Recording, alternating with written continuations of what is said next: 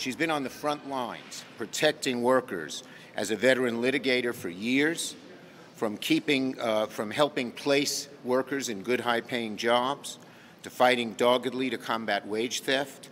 Julie learned the ins and outs of labor firsthand. I look forward to working with her on key issues for American workers.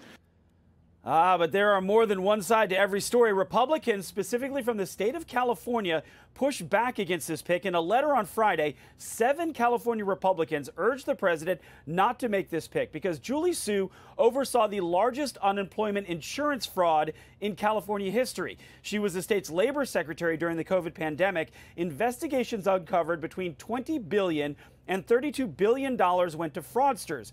In Sue's confirmation hearing for the deputy labor secretary in 2021, she argued it wasn't her fault because the fraud was part of a larger criminal conspiracy beyond California.